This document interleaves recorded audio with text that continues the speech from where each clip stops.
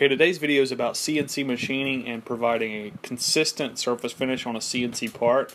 Also, maybe you're prepping for some sort of coating, maybe it's anodized or such. We're going to process this part here and show you what's happening in real time so you can actually see the abrasive slurry mixture being propelled at the part. What we're doing is we're surfacing this part, we're giving it a nice consistent, smooth, aesthetical finish.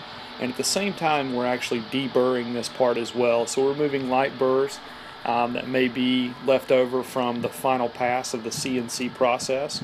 And it's something that can save you a great deal of machining time and, of course, hand deburring time on these precious components.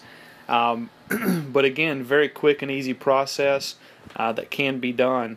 And you can see just what the finishes look like after, how the consistent surface is very, very smooth. Very, very consistent, and of course no edges have been rounded, no tolerances have been removed, and it's something that you can do every single time with a CNC part. Hope you liked the video.